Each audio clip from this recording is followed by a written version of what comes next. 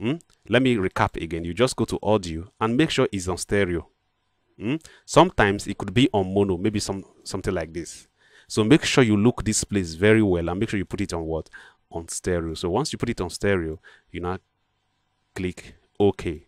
Then it will not appear like this, stereo. Then you can be able to bring in your beat. The reason why we use the option stereo, you can see this particular beat now. If I stretch it very well, you see that it has both sides, line like this, line like, which is stereo. So this particular two side of it enable the signal to play in two sides of your speaker is called stereo. So stereo option is better whenever you bring in your beat into FL Studio. So now that we are bringing our beat, the next channel we are going to create is your audio channel where you are going to record your voice. So vocal recording is usually recorded on mono. So I'm going to right click again on this empty space. I'll right click like this